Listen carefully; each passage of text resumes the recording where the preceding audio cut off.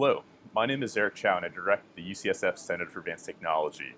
In this video, I'll show you how to use magnetic purification beads, commonly referred to as ampure or spry beads, that are commonly used in next-generation sequencing library preparation. These beads are magnetic particles that are carboxy-coated and are in a solution that contains PEG and sodium chloride. The PEG and sodium chloride cause nucleic acids to precipitate out of solution and use the beads as a nucleation point. And once they're stuck on the beads, they can be manipulated with magnets. What's nice about these spry beads is that they can be tuned so that you can get different sizes of nucleic acids binding to beads by the ratio of this PEG solution that's added.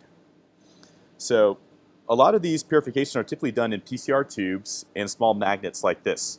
But for the purpose of today's video, we'll be using Eppendorf tubes because they're a little bit easier to visualize and this larger magnet. The first step is to take your sample and add some of the spry beads to the sample.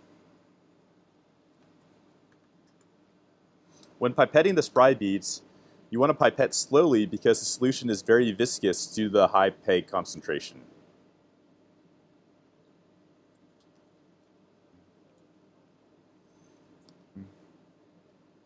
When you add the mixture to your sample, you can mix by pipetting up and down, or you can vortex. You just want to make sure you get a nice homogeneous suspension.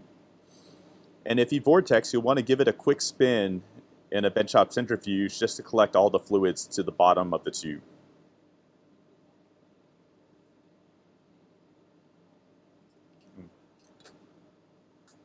We'll want to let the beads sit and the solution to sit for about 5 minutes at room temperature to give the nucleic acids time to bind to the surface of the beads. So now 5 minutes have elapsed and we'll put the sample onto the magnetic rack. Depending on the strength of your magnet and the volume of beads that you've used, this can take anywhere from 2 minutes to 5 minutes for the beads, which now contain the nucleic acids, to move to the back of the tube attracted to the magnet. You'll know this is complete when your solution is clear and all the beads have been pulled out of solution.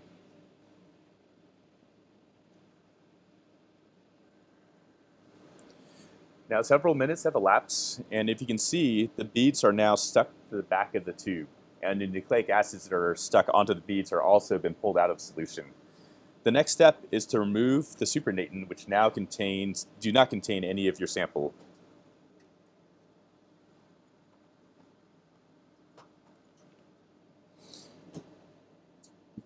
When you remove the supernatant, be careful not to disturb the beads at the back of the tube.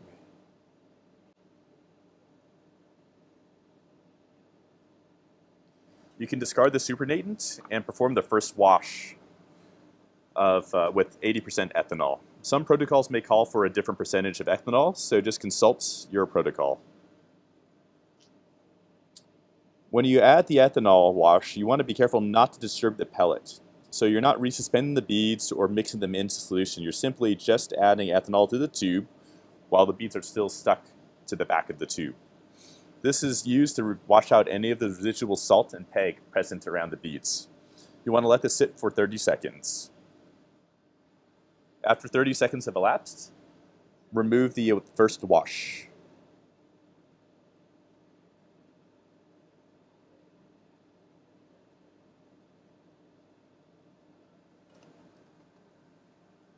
And then add the second ethanol wash to the tubes. Again, making sure you don't disturb the pellets.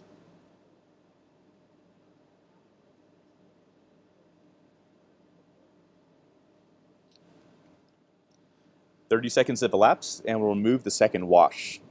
Try to remove all the residual ethanol from the bottom of the tube to aid drying.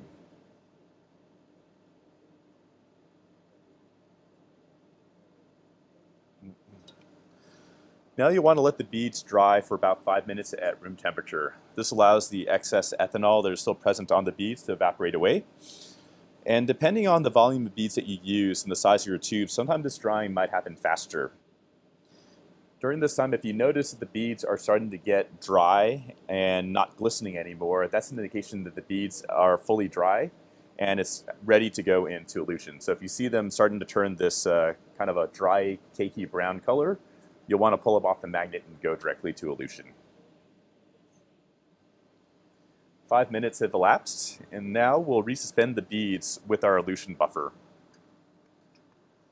Elution buffers simply are just water or a low concentration of tris or tris EDTA. So they don't contain high concentrations of salts or PEG, and this causes DNA that's present on the beads to resuspend back into solution. And so what we'll do is make sure we resuspend the beads and get rid of any chunks and break them up. And again, you can do this by pipetting up and down, or you can vortex. If you vortex, just make sure to do a quick spin afterwards to collect the liquid at the bottom of the tube.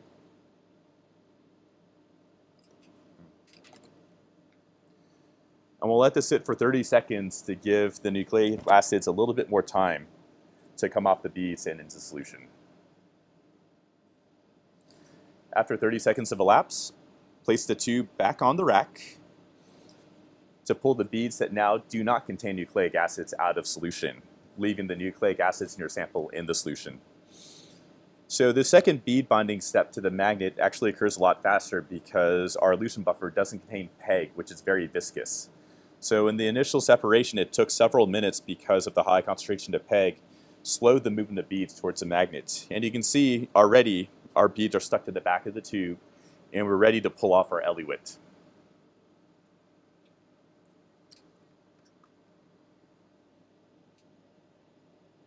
You want to carefully remove your sample and again, not disturb the bead pellet at the back.